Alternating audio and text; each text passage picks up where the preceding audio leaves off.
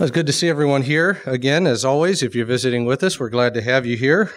Come back and be with us anytime that you can. Revelation chapter 2 is our text this evening. Brother Dickey is reminding me on the way up here this evening that I've got a lot to do because I made a promise that we would get through the other 6 letters to the churches. That's probably not going to happen, but it was a nice idea.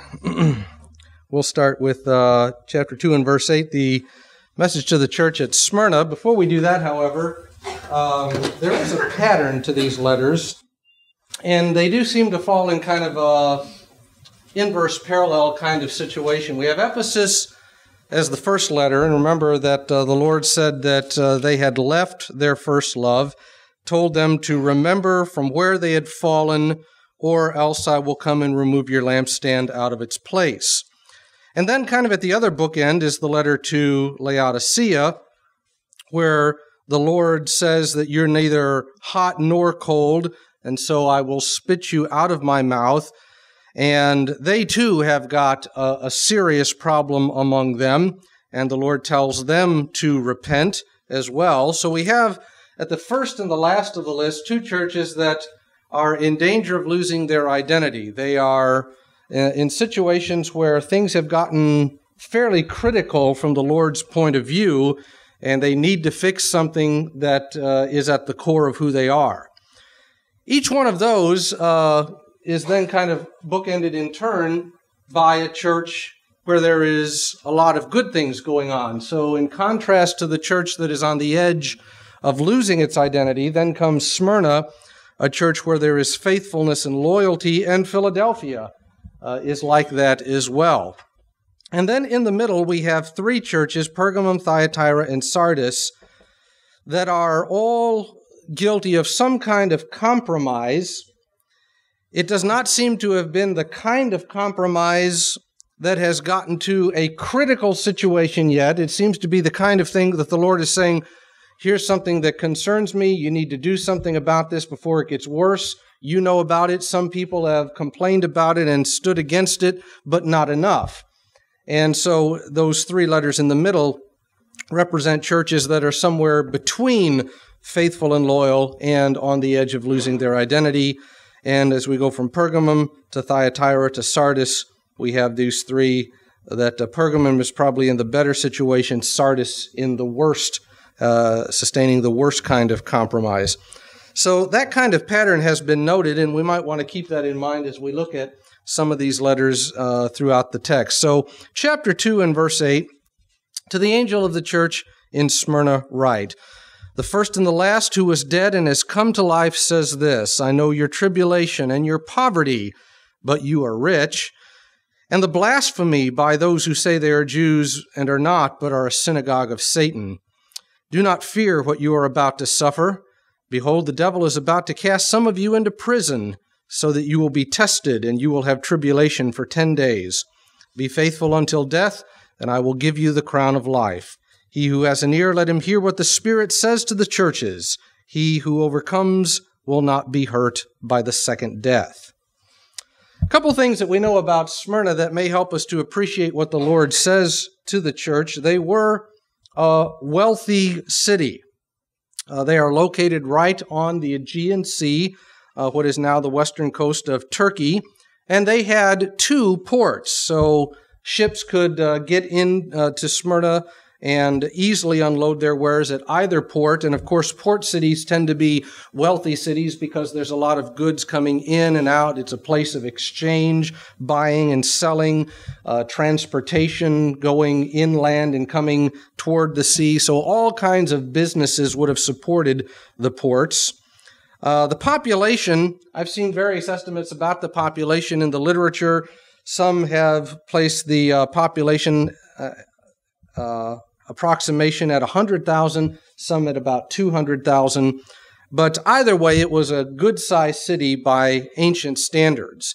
One of the biggest cities outside of Rome had about 300,000 people in it in the ancient world. So anything over 100,000 people would have been a candidate for a big city.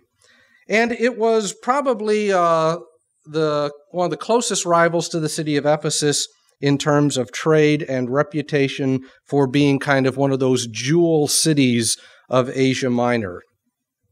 There was also, as we have noted before and will continue to notice, a presence of the emperor cult in this city.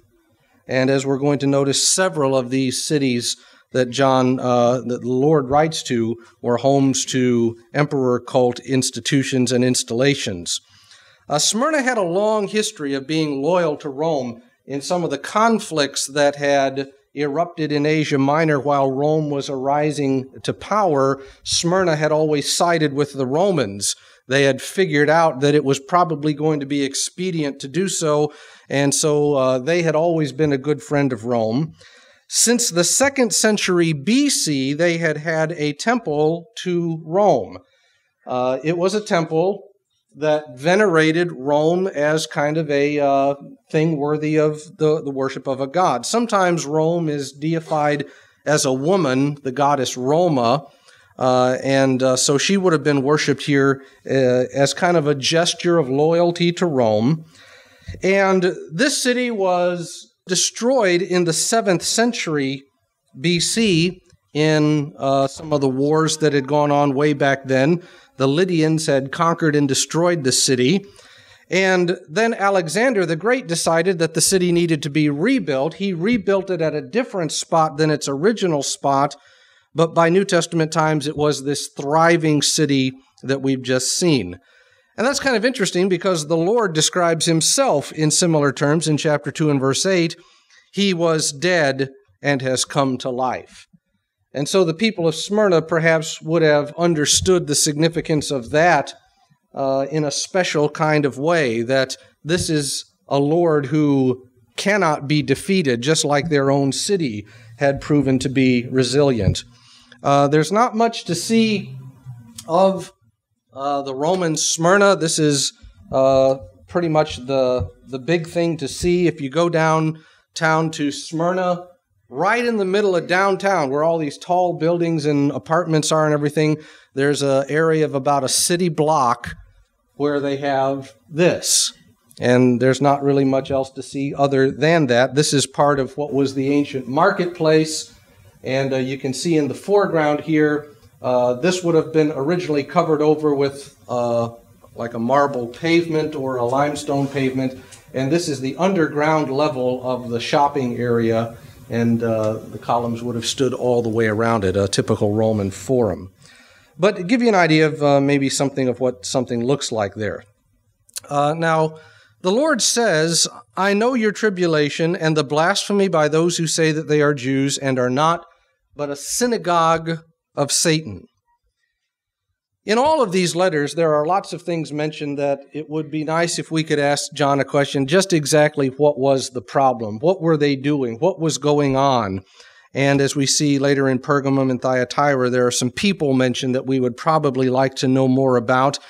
But we're kind of left with just this bare kind of outline. John says that there is a synagogue of Satan among you. We don't really know what the Jews in this part of the world were doing with Christians. The only really clear picture that we have of Jewish attitudes toward Christians are places like Palestine and Rome. But in other parts of the empire like Asia Minor, we really don't have a very good picture of these groups. There is, in a biography of Domitian, this interesting statement, though. This is the Roman historian Suetonius writing about the life of the Emperor Domitian. And remember, Domitian is the emperor at the time John writes this. There was a cash crunch in Domitian's day, kind of like there is in our country right now. The economy had gone bad. And to keep the government afloat, Domitian was trying to get money from every source that he could. He was enforcing taxes that hadn't been enforced very well, raising new taxes, things like that. And so Suetonius is talking about his attempt here to get money for the imperial treasury. He says, reduced to financial straits, besides other taxes, that on the Jews was levied with the utmost rigor. Now let's just stop right there. In the year 70 AD, and everybody knows what happened in 70 AD, big event. Destruction of Jerusalem. Well, not only did the temple get destroyed, but the Romans invented a new tax that year, the Jewish tax. And if you were a Jew, you had to pay a special tax for being a Jew, and the money went to build a temple to a pagan god in Rome, as insult on top of injury. This is the tax that this historian is talking about, the tax on the Jews. So he's trying to collect all the Jewish tax he can get his hands on. Those were prosecuted who, without publicly acknowledging that faith, lived as Jews, as well as those who concealed their origin and did not pay the tribute levied upon their people. Now, this latter group of people, those who concealed their origin, are probably Jews who are trying to blend in with the rest of society so they don't have to pay the special tax. They probably couldn't afford to pay it, and they figure, well, if I don't dress like a Jew, if I don't take off work on the Sabbath day, nobody will know, don't have to pay the tax.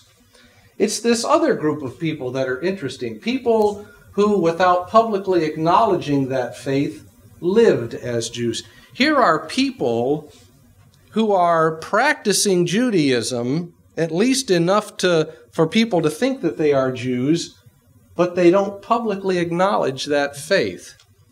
And most historians believe that those are Christians. Christians who were trying to hide out in synagogues, as it were, who were laying low to avoid trouble and trying to blend in with Jews, and these were no doubt Jewish Christians trying to kind of to do that, or maybe even Gentiles who are just trying to say, well, I'm just a Jew, and let that be that. Suetonius doesn't tell us the name of these people, but it is tempting to think that these are Christians. And the statement there kind of gives us an indication of how hard it must have been for these Christians to find a place in the society and to escape notice. And so when John says that there is a synagogue of Satan, we can kind of get a little glimpse here of how hard it was for these Christians. There's another text, though. This is a text called the Martyrdom of Polycarp. Polycarp, as we'll talk about in a moment, was a Christian in the early 2nd century. He died in the year 155 AD and was executed at the city of Smyrna. This is the account of his death. It goes on for several chapters, but notice this account. While he spoke these and many other things, Polycarp was talking about his faith as they were getting ready to burn him at the stake. It says he was filled with confidence and joy, and his countenance was full of grace, so that the proconsul, the government official there, was astonished, and he sent his herald to proclaim in the midst of the stadium 3 times, Polycarp has confessed that he is a Christian. Now, immediately that tells you that this is the charge against him. He's a Christian, and he has admitted it. This proclamation having been made by the herald, the whole multitude, both of the heathen and Jews who dwelt at Smyrna, cried out with uncontrollable fury and a loud voice. It is obvious that the Jews are glad that Polycarp is going to be executed.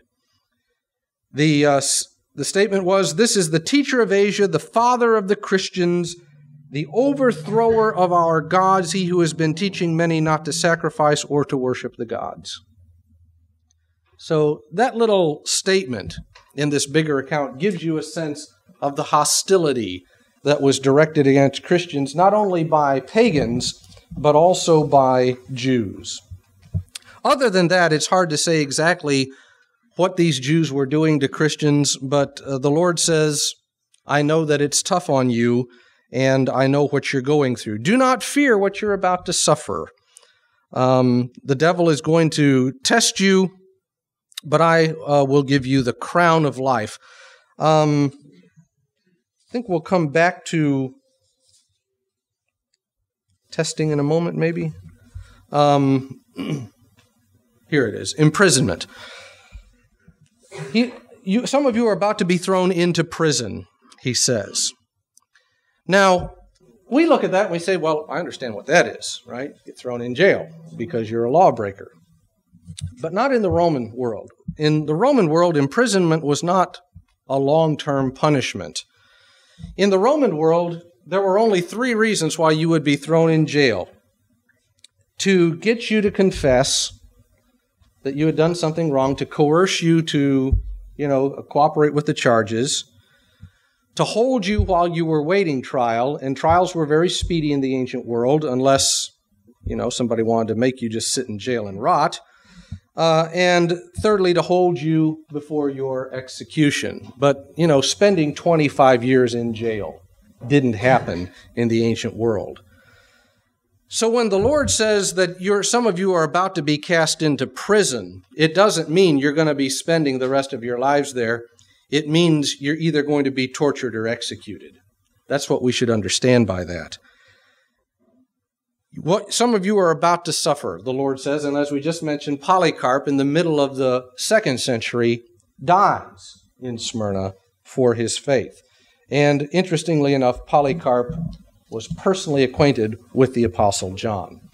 So you can see from what evidence that we do have left how the Lord's words certainly came true. You'll have tribulation for 10 days. 10 days is undoubtedly symbolic that for a complete period of time, a complete testing is in view here. But if you'll be faithful, I'll give you the crown of life. Crowns are an interesting thing in the ancient world. And exactly what this crown of life would have meant to these people has been debated. There are certain images that would have come to mind. First of all, the Acropolis of a city. Many of you are familiar with the fact that in the ancient world, that the city was built on 2 places. You would have kind of the regular area and then a high place or an acropolis, and that's where the most important temples and the religious precincts were up there. And if you were doing your shopping down in the lower part of the city, you could always look up and see up on the hill the city built up there with its shining marble buildings looking like a crown. So some have suggested that that would have first come to mind. Others have suggested imperial crowns, the kind of crown that Caesar wore or the kind of crown that an imperial priest would have worn. Or some have suggested that maybe crowns on a more common basis, crowns as signs of special honor and status for people who had done significant things.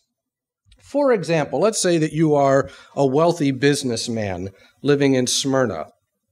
Wealthy people were expected to help do things to make the city nicer, and so it might be that you pay to have a sidewalk put in, or you pay to have columns put up around the marketplace or something like that. And if you did that, they would normally make a statue of you, put it somewhere out in public, and the statue would depict you as wearing a crown to indicate that you were honored above other people.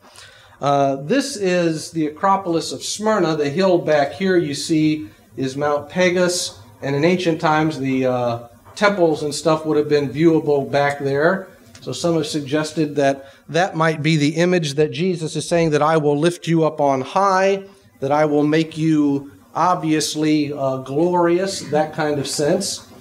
This is in the Smyrna Museum. This statue, which has been damaged, is of an imperial priest. That is to say, he was the priest in the emperor cult, and this is much later under an emperor called Septimius Severus, several years after the New Testament period, but his name is Flavius Damianus, and you can see very clearly the crown that he wears on his head. And so some have suggested that Jesus is saying, well, those that are going to be your enemies, they wear crowns, but in return for your faithfulness, I'll give you a better crown to wear. And then others have suggested that maybe it is more on the popular level. In the Roman world, crowns would indicate, as we said, honor or status, victory or achievement. Maybe if you had won an athletic contest or done something of special note. Sometimes you would wear a crown at a special occasion, maybe the emperor's birthday, or maybe the celebration of the founding day of the city, or something like that. Crowns could also be a symbol of captivity. Sometimes slaves had bands put about their heads to mark them as slaves. And perhaps even more commonly, crowns were always depicted on the statues of the gods or people and animals associated with the gods.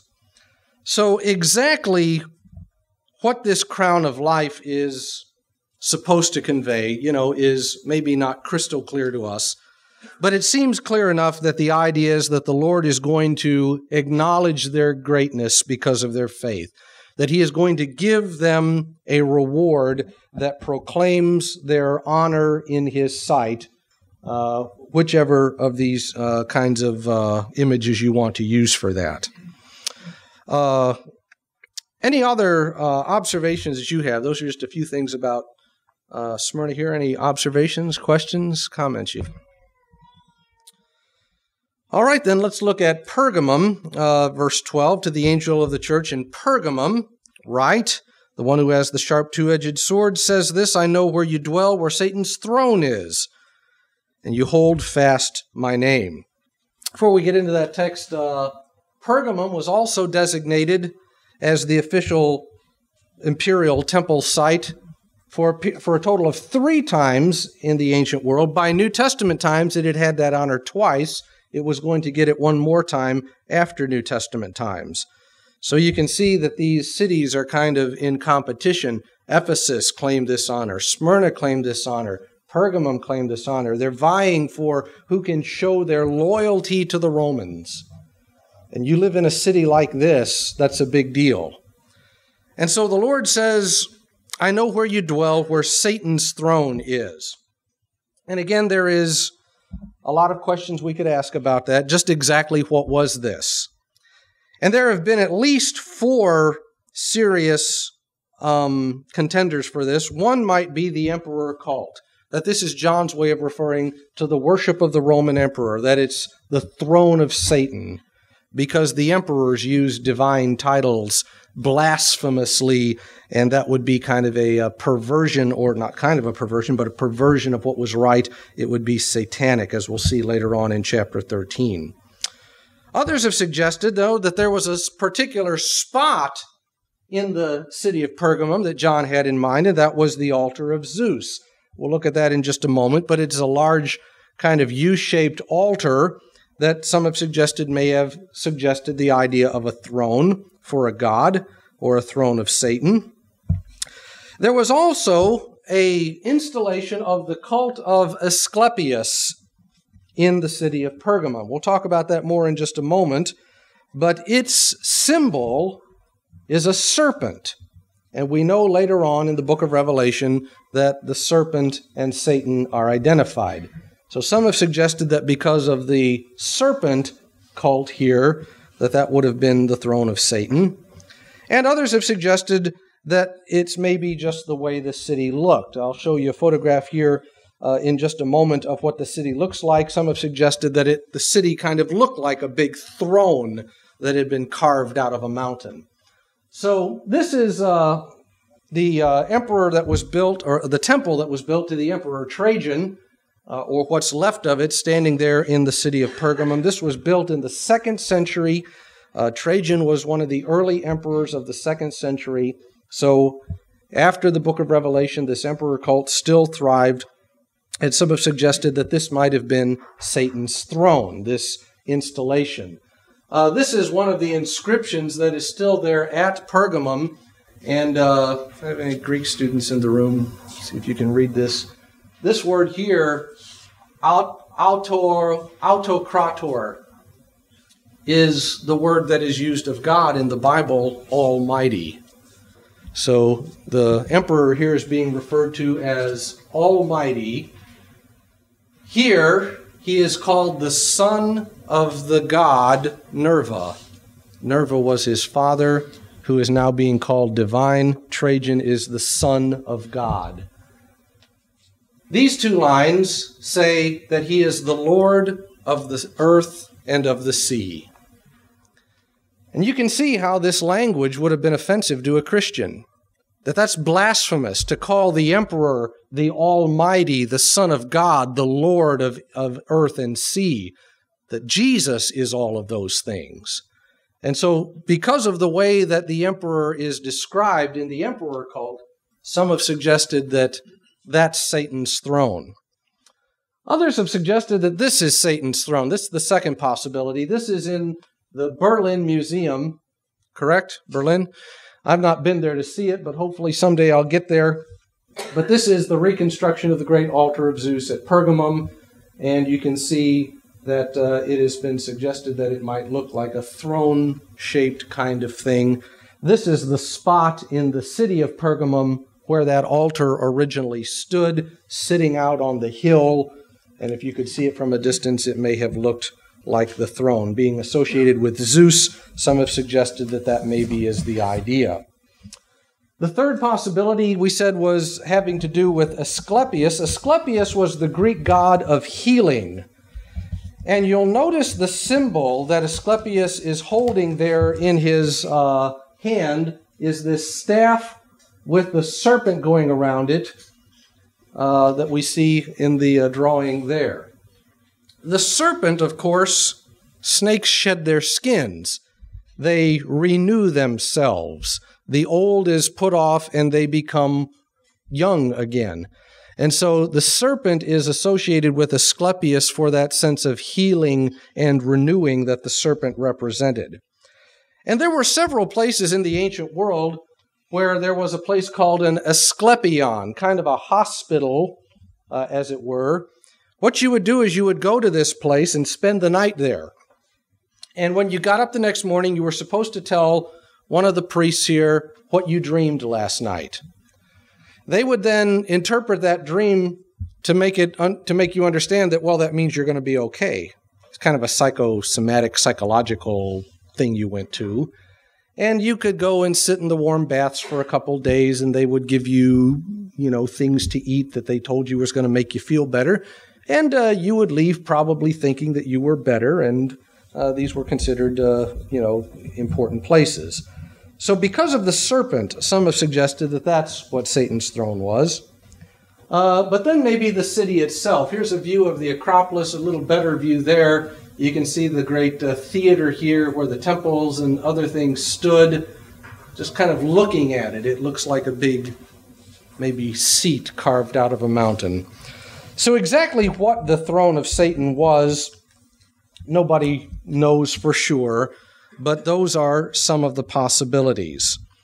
Whatever it was that they were facing, it is some symbol of opposition here, that's something that's causing trouble for the Christians. And the Lord says that you are holding fast to my name, you haven't denied my faith, even in the days of Antipas, my faithful witness, my faithful one, who was killed among you.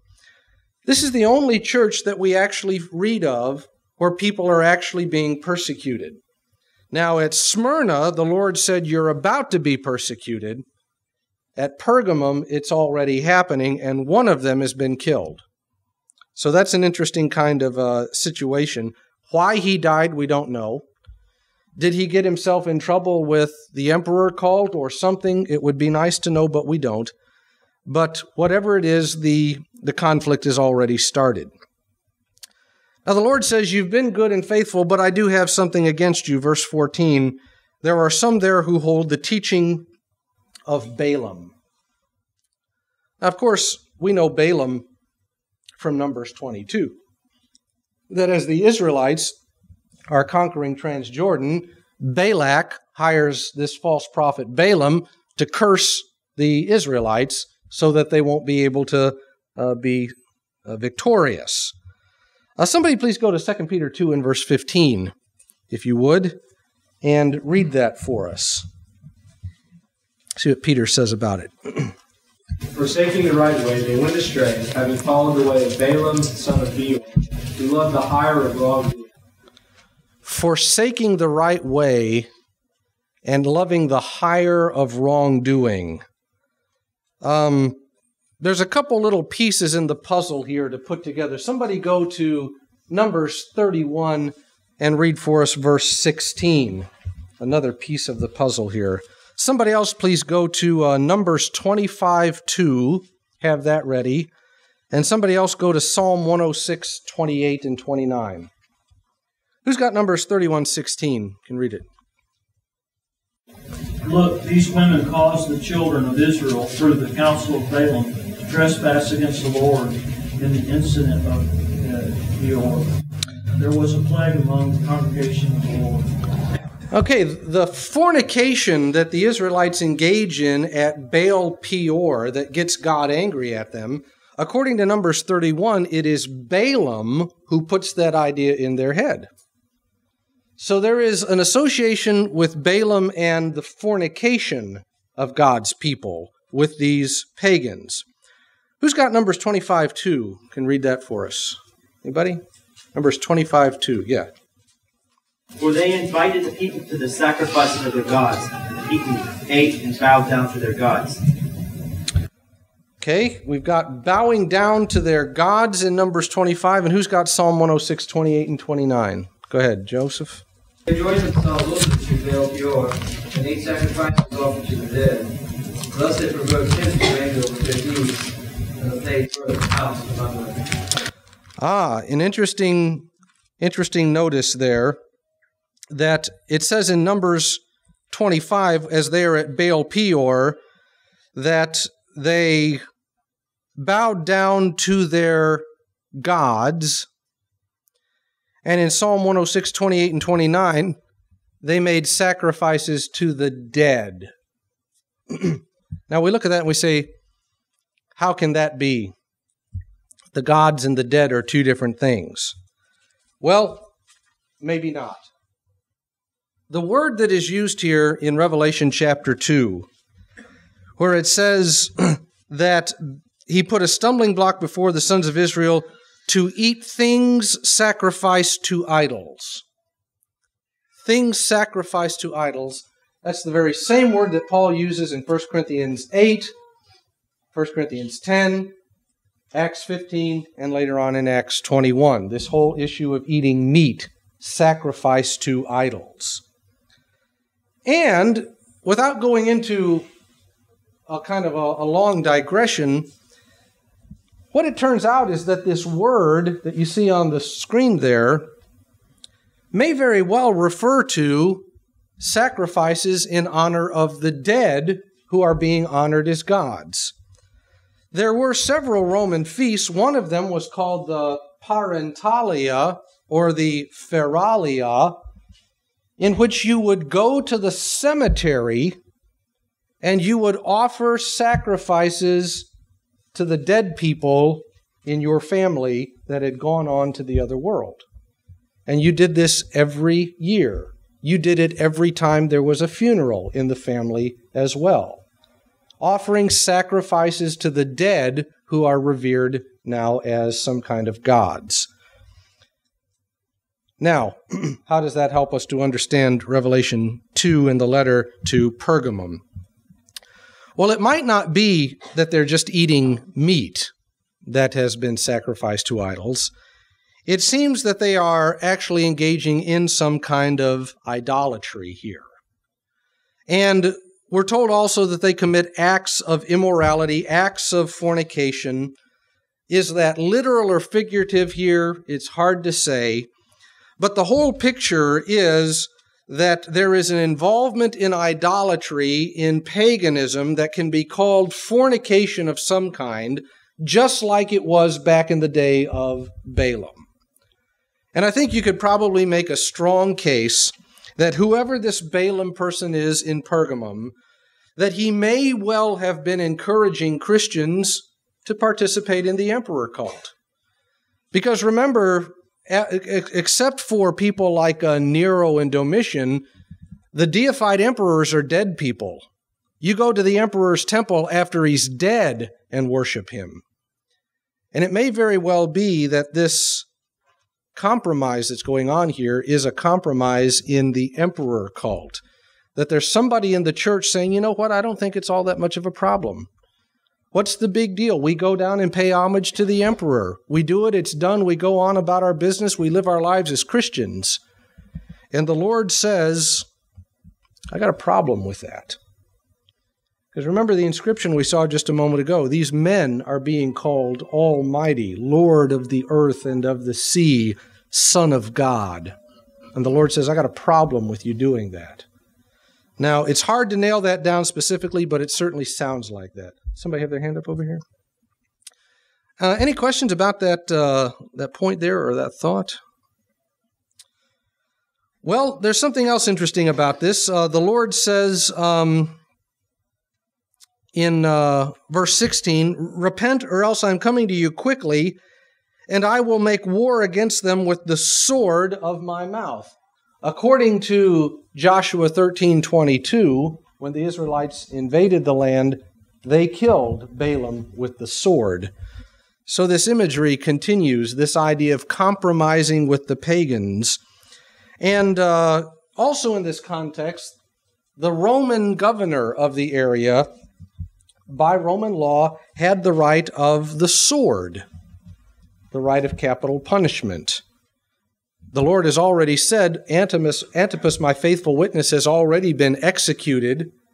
And again, it's hard to know exactly what's going on, but it certainly sounds like maybe the Romans have put him to death. And so the Lord says, I'm going to use my sword too. They use the sword, I can use a sword. And mine's far more deadly than theirs. The Lord says, he who has an ear, let him hear. To him who overcomes, I will give some of the hidden manna.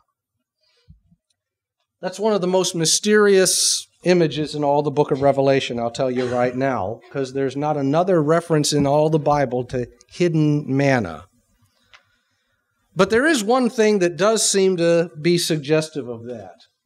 You think of manna, of course you think of the wilderness, but there was something else in the Old Testament associated with manna. Anybody remember what that was? Not just living out in the wilderness, but there was some manna someplace else. In the Ark of the Covenant, there was a golden pot of manna kept in there. It was hidden. Nobody could ever go in there and look at it or see it or do anything. It was in the Ark. And the only time anybody's ever going to be around the Ark is when they are in the Holy of Holies. And the only time you would ever seen the manna there was if you actually could have looked inside that. It was the most secretive place in all of Israel, as it were. And that seems to be the idea here, that the Lord is saying that I will bring you to the closest possible place with me. Just like the manna that was in the Ark of the Covenant that nobody could, you had to be extremely close to me to get to there. But the Lord says, if you'll overcome, I'll bring you that close to me. And he also says that I will give him a white stone. I don't know what the white stone is. I'm going to tell you right now. It could be a reference to the emperor cult, some kind of stone, or maybe a little piece of like a chip that was given to people to prove that they had sacrificed to the emperor. There's been some suggestion about that, and that the Lord is saying, you stay faithful to me, I'll give you a white stone too, on which no one, with a name written on which no one knows but he who receives it. In other words, that will contain who you really are written on it. Is that what it means? Who knows? Hard to kind of get into some of these details, but the picture is clear enough that the Lord is speaking to them in language that they would have recognized to say, I'm going to reward you for your faithfulness tremendously in a way that the world never could, but I want you to be careful of your compromise. Any thoughts here about Pergamum or anything that is written in that letter here? Questions or comments? All right, then, let's look at a third letter, the message to Thyatira. Thyatira was famous for its dyeing, not people dyeing, but dyeing fabric, and trade in the color of indigo. There is a root that grows in that part of the world that is still grown there. If you buy anything from Europe that is called Turkish red, it is made from the same color that was used here in ancient Thyatira. It also had several textile-related trade guilds. In the inscriptions that have been left in the city, we read about people who dyed wool, about people who made cotton clothing, garment manufacturing, leather workers. So there was a very healthy garment industry, as well as goldsmiths, coppersmiths, people like that. And one thing that we maybe don't always realize is that, let's say you are a wool weaver, that you weave wool into clothing or into material. Well, you would have had kind of a union, the way auto workers have a union today, called a trade guild. And these trade guilds were usually associated with some god. And you would be expected to honor that god to bring success to your work. And these, of course, would have been a source of opposition to Christians as well, Christians who won't worship these gods and therefore put the city's business in jeopardy. There's not much to see at Thyatira.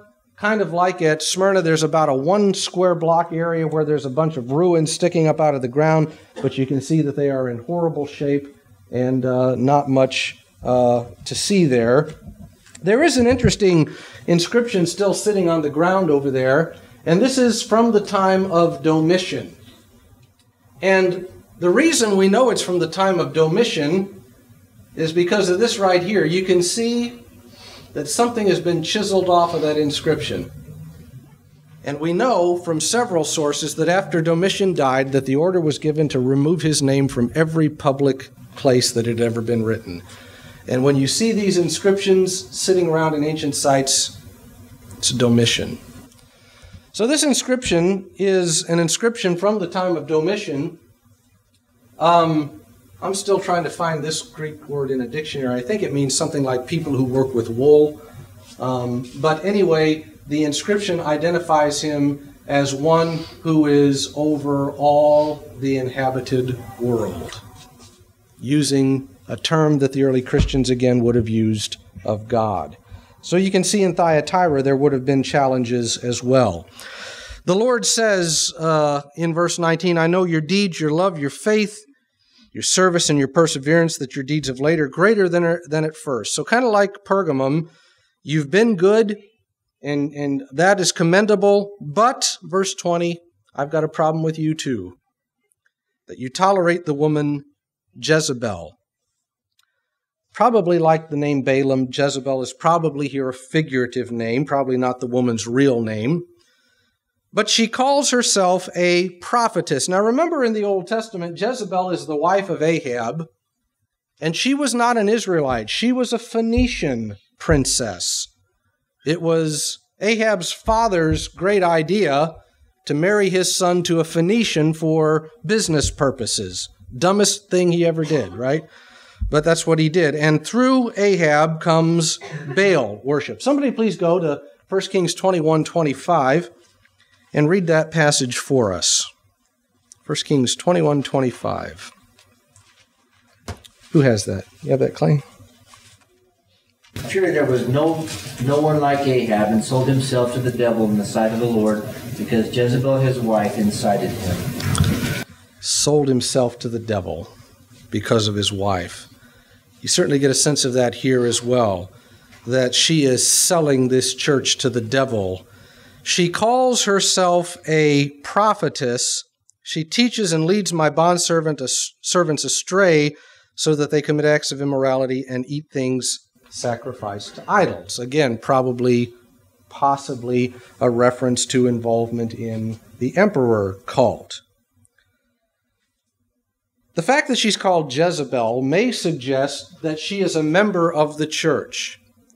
Not somebody from outside, but like Jezebel was married to Ahab, that this woman would have maybe have been an insider, and that she calls herself a prophetess. Now, we know from Paul's writings that there were prophetesses in the early church. We know that from the book of Acts as well. Philip had daughters who prophesied, and so she's apparently passing herself off as a prophet, a Christian prophet within the church at Thyatira.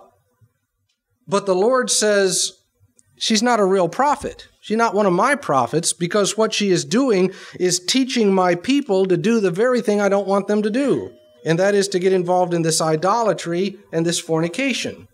Now again, the fornication may be figurative there, not literal sexual immorality, but the immorality of not being faithful to God. But it seems that she may have been a pagan prophetess who was a member of the church and from within trying to lead them astray.